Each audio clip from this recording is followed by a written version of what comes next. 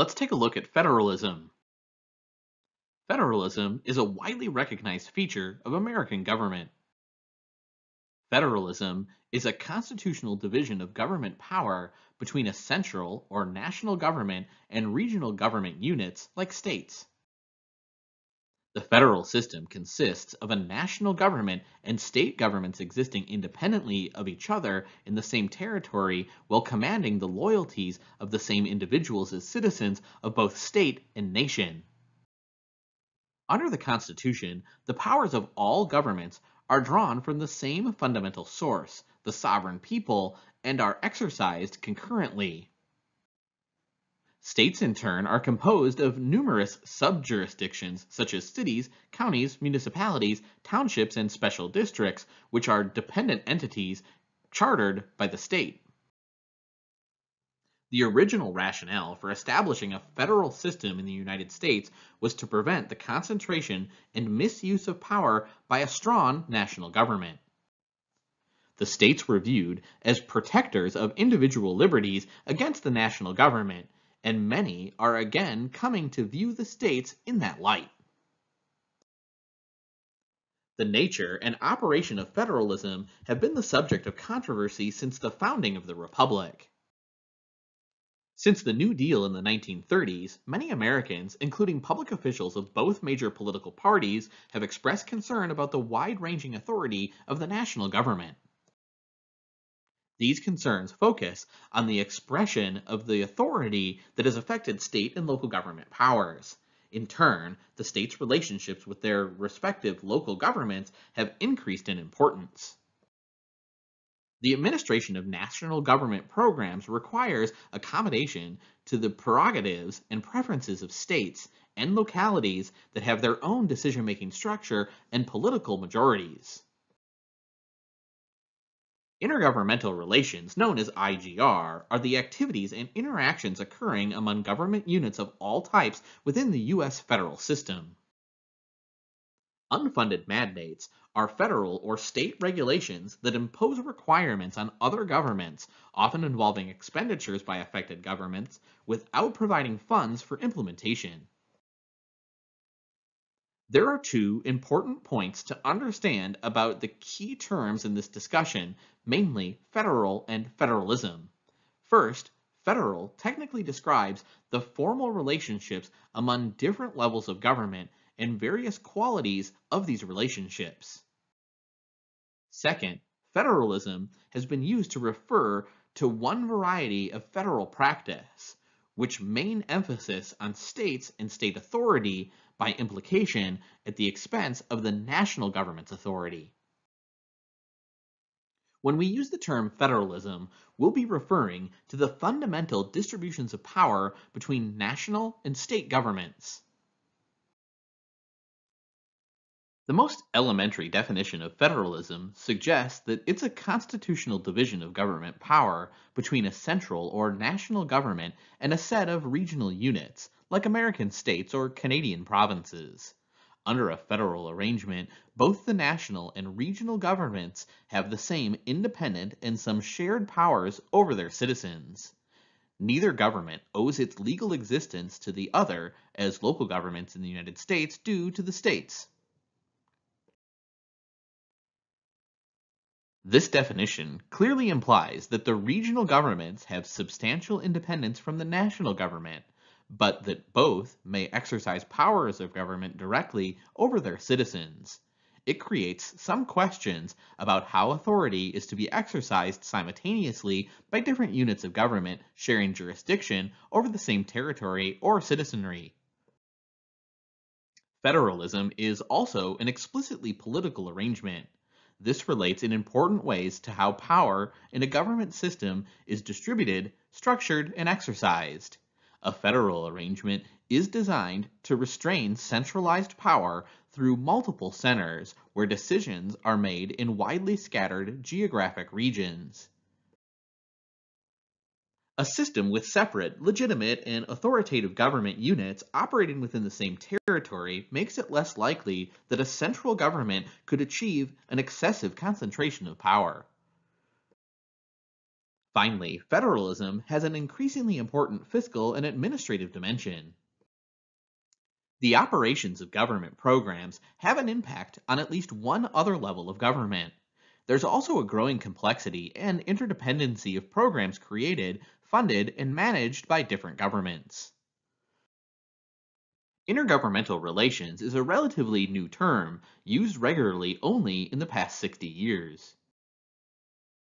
It designates an important body of activities or interactions occurring between governmental units of all types and levels within the federal system. These include national state and interstate relations, as well as national local, state local, interlocal, and national state local relations. The consequences of IGR are often unpredictable and decision making is hidden from public view. A second feature of IGR is that the individual actions and attitudes of elected and appointed officials determine what kinds of relations exist between units of government. Third, IGR does not refer only to occasional interactions, single contacts, or formal agreements. Another key feature of IGR is the involvement of public and private, government and non-government officials at all levels.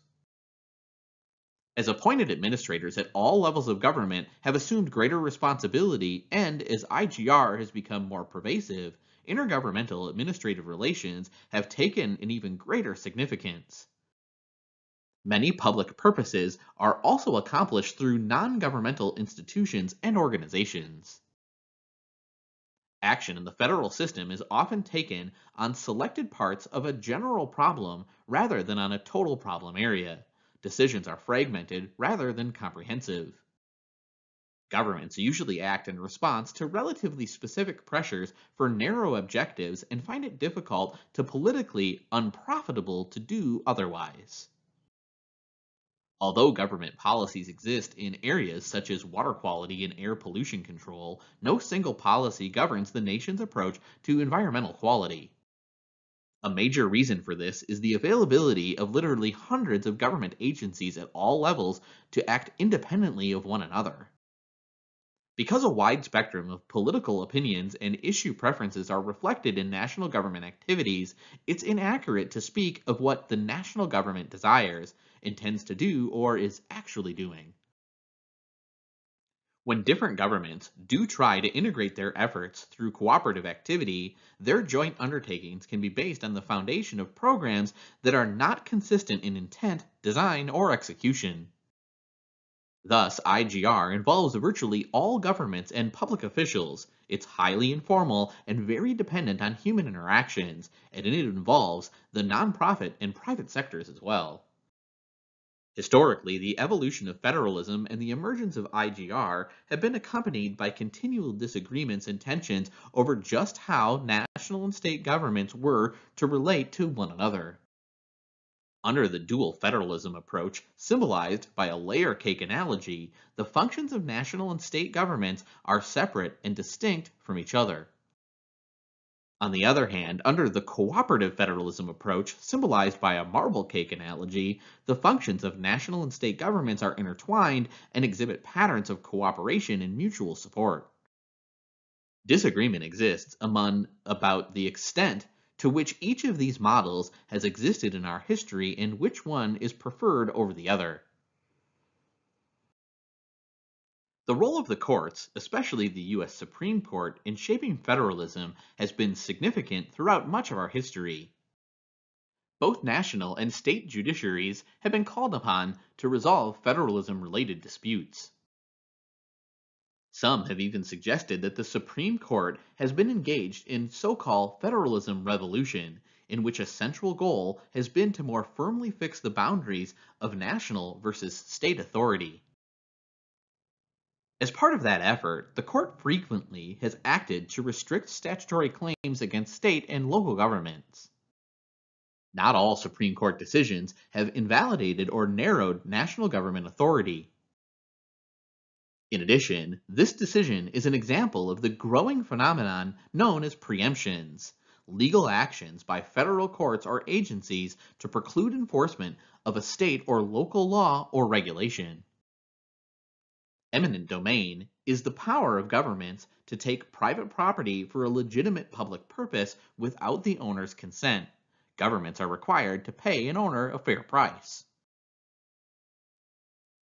Three trends are worth noting regarding recent Supreme Court federalism-related decisions. First, the court did not invalidate any congressional statutes on federalism grounds after 2002. Under Chief Justice Roberts, the court has allowed the Rehnquist Court's decisions in this area to stand with virtually no change. However, the court did not overturn a single judicial precedent that supported the basic elements of either the Franklin Roosevelt New Deal of the 1930s and 1940s or Lyndon Johnson's Great Society of 1965 through 1969. The courts have been highly influential in shaping the organization and operation of the federal system. This expansion is testimony to the increased complexity within American federalism. With little fanfare, intergovernmental aid and joint efforts steadily became more important components of public policy making. In the last 5 decades, the structure of IGR has been transformed by a number of factors, by the rapid proliferation of financial transactions among different levels of government, by the development of new and often permanent linkages among program administrators at all levels, by the establishment of new forms of government at what is called the substate regional level, such as local level special districts, and by the issuance of literally thousands of rules, guidelines, and regulations, collectively known as mandates, and often accompanying fiscal aid packages to hundreds of governmental units. This expansion of the national government's power has sparked political controversy of various kinds, resulting from complexity associated with increasing numbers of federal grants and their accompanying regulation. Despite the best efforts of state and local elected officials to keep pace with the rapidly changing rules of the game, there's growing concern that the national government may have acquired excessive influence over state and local decisions. Many citizens apparently believe that these same complexities have weakened the people's control over many of the activities and decisions of the government and affect their daily lives either directly or indirectly. It is also true that we rely heavily on state and local governments to implement domestic policies, including those established by the national government. In recent years, IGR has been affected by the growing service delivery roles of nonprofit community organizations and various for-profit organizations in the private sector. Several themes stand out. One is the importance of government purposes organized by function. Functional alliances have tended to dominate contemporary IGR and, as a result, have become centers of ongoing controversy. A similar theme is the growing political and managerial struggle between elected public officials and administrative or functional specialists for control of major IGR program directions. A third, broader theme focuses on the tensions between forces promoting greater centralization in the general government system and those favoring decentralization. Nowhere is this issue more critical than in relation to federalism and IGR, since a prime purpose of federalism is to prevent excessive centralization of government authority.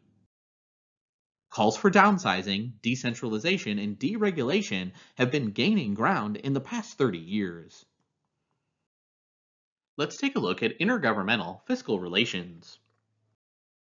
Intergovernmental fiscal relations, also referred to as fiscal federalism, have been central to contemporary IGR for some time. Fiscal federalism describes the complexity of financial transactions, transfers of funds, and accompanying rules and regulations that increasingly centralizes national-state, national-local, and state-local relations. Traditionally, many state and local governments have had weaker economic bases and less productive systems of taxation than the national government. There are two basic reasons for the revenue-raising disparity among different governmental levels. First, local and state governments have been limited to geographic areas, often dependent on one or two products or services from which to extract revenues, for instance, tourism in Florida or coal in West Virginia. Second, different types of taxes yield different amounts of revenue from the same income bases. Grants and aid are money payments furnished by a higher to a lower level government to be used for specified purposes and subject to conditions spelled out in law or administrative regulation. It's been suggested that national funds assist states and localities with programs and projects that benefit citizens outside the borders of the recipient government. Administrative discretion in distributing funds is the smallest under formula grants, which are created by legislation and clearly specify the criteria for determining eligibility to receive funds. Administrative discretion is much greater in the case of project grants. With these, agencies' officials have wide latitude in deciding which states or local governments will receive funding and how much each will get. Formula and project grants are subtypes of categorical grants, which most commonly are used in kinds of national government assistance programs to state and local governments. Today, states receive more than two-thirds of all formula grants and act as conduits for the majority of project grants to local government. As Congress deliberated over expansion of successive aid programs, their main concern was ensuring that the national purposes of the programs were not lost by dividing up administrative responsibility among fragmented state agencies. One way to prevent this would have been to appropriate state agencies designated to receive given grant funds and to administer program activities under congressional authorization. One response from the national level was the single state agency requirement. Only one agency is designated to administer any individual grant and to establish direct relationships with its counterpart in the national grant. The development of intergovernmental administrative ties give rise to the new label for the federal system. The proliferation of grants and overlapping nature of them soon led to a growing concern about management of grants and the impacts they were having on recipient governments. These criticisms suggest several dimensions of politics of grants. One is the provision of essential public services and equality or inequality among jurisdictions in the levels of those services. A third dimension is the procedural pitfalls that can hamper applicant governments in their efforts to obtain grant assistance. Underlying all such concerns is a common theme: considerable conflict between elected state and local officials and the specialists of their own bureaucracies, as well as those in the national government's administrative agencies. The problems of coordination have been compounded at the recipient end of the aid pipeline by growing intergovernmental administrative linkages in horizontal as well as vertical dimensions. Likewise, there's been an increase of the phenomenon of substate regionalism. The picket fence analogy is evident because national, state, and local administrative officials all have active roles in substate regional functions. By the 1960s, pressures were mounting for changes in grant and aid systems, particularly in grants management. Although various concepts and options have been explored from time to time, few actions have been taken. The changes that followed have emphasized efforts to reduce the programmatic influence of the national government, both through fiscal and administrative reform. Increasingly, state and local elected officials sought financial assistance that would permit them greater discretion in spending decisions. GRS de-emphasized concern for national policies and standards, defined state and local majorities as the key decision makers about program spending, and included greater discretion for state and local elected officials. A portion of tax revenues would be returned to states and to general purpose local governments according to a prescribed formula defined by Congress and automatically followed each year. If GRS represented a departure from the problems with categorical aid, block grants were more of a modest attempt to decategorize federal grants and devolve authority to states and localities. Block grants are given out for the use in a specific policy area, such as community development, public assistance, or healthcare, but they leave much more flexibility for the use of funds to recipient governments. In general, block grants have the following features. Recipient jurisdictions have a fairly wide discretion within the designated program area. Administration, reporting, planning, and other program features are designed to minimize grantor supervision and control. Most allocation provisions are based on a formula which is also intended to limit grantor discretion as well as to decrease fiscal uncertainty for the grantees.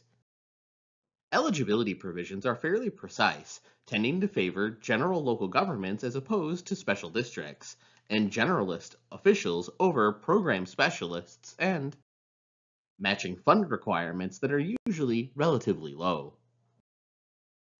The original block grant concept retained the notion that national goals were to be pursued in a program area through expenditure of allocated funds. Also, there's some evidence that a block grant strategy was used to cut spending and not only to alter the degree of program control exercised by government administrators through categorical grants. One early effort was the movement for citizen participation in administrative decision making, especially where decisions on expenditures of grant funds were concerned. By incorporating such requirements into many grant authorizations, Congress was responding to substantial pressures from previously underrepresented constituents, notably poorer urban minority groups. The assumption was that government officials had been insensitive to the needs of aid recipients in the past, and that as aid categorized multiplied, it would be necessary to expand representation. Another approach to bringing the grant systems and functional specialists under better control centered on achieving better coordination among proliferating aid programs. Efforts were made to better promote communication among aid applicants, especially at the local level. In the past few years, officials at the state and local levels have become more assertive to the national government. The national government has expanded many areas of its own policy activism. Here are a few examples.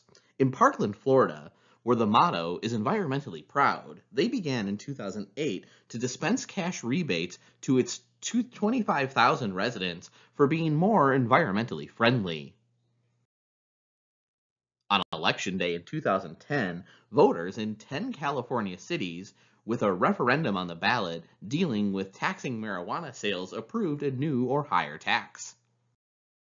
According to a recent National League of Cities survey, most U.S. cities faced worsening economies and U.S. governments had to cut personnel even though the national economy was recovering.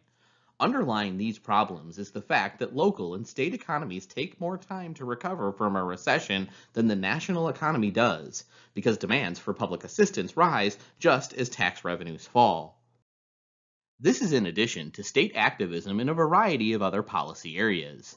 In recent years, for example, some states' attorneys generals pursued and won a major settlement from tobacco companies. A few governors' activities sought to import pharmaceuticals, especially from Canada, in defiance of both the Congress and the Food and Drug Administration. Over the years, many observers have described the states as laboratories of government. And plainly, these laboratories have been playing with an increasing role in the overall government scheme of things. Any attempt to forecast even the near future in IGR is a highly speculative venture, but there are already certain indications. One issue that's been addressed by both academics and politicians is the extent to which intergovernmental regulation has become part of IGR. Intergovernmental regulations, which have become far more numerous since the 1960s, have been enacted as part of national government bureaucracy's efforts to direct implementation of categorical grant assistance programs. The central challenge for reforming IGR is to reduce the number of unproductive regulations without abolishing and serving the important national and sometimes state purposes. Cross-cutting rules apply across the board to many national aid programs. Program-based rules apply to individual programs. Two particular aspects of regulatory federalism deserve mention. One is the concern that many mandated activities are costly and that governments imposing such mandates might not have the supplying and necessary funding available. The other aspect of the mandating question is the widely shared impression that national government mandates have been the hardest to bear. This does not downplay the significance of mandating issue in general. It does, however, suggest that grouping national and state mandates together may downplay the problem. Another issue affecting IGR is the phenomenon known as de-evolution, referring to shifts of governmental authority from the national government to state governments, and possibly from states to localities as well. De-evolution is a process of transferring power or functions from a higher to a lower level of government in the U.S. federal system. There are a number of benefits, including more efficient provision of public service, increased competition and innovation in the public sector, greater responsiveness to citizen preferences, and more transparent accountability in policy making. In the late 1990s and earliest 21st century, the federal mandates were imposed and federal intergovernmental aid expenditures rose rather than fell. The de-evolution that has occurred is often administrative. Regardless of the future of de-evolution, these and similar issues concerning the nature of federalism will likely continue to be debated. Public administration has been altered, perhaps permanently, by rapid changes in IGR. Despite recent efforts to gain greater control of their bureaucracies, most chief executives have failed to stem the growth of vertical functional bureaucratic linkages. State and local government revenues can be severely affected by economic downturns and lag behind private sector economy activity in returning to fiscal strength and stability. Adding to these difficulties is the fact that about one-third of states suffer from a structural budget imbalance due to revenue growth that's chronically slower than increases in the costs of services they must provide. Although intergovernmental aid can bail out a city here or a suburb there, it's still not clear whether the cost imposed by inflation, tax limitation movements, and rising service needs can be met over the long term by aid. These controls raise questions about public accountability and about the ability of chief executives to coordinate spending activity. Other emerging patterns in contemporary IGR include some decline in relative prominence of fiscal and grant-related issues and a corresponding rise in the importance of intergovernmental regulatory issues. There's also growing recognition that the possibility of increased coordination among local governments may prove to be elusive in the long run in terms of providing solutions to some of the challenges faced.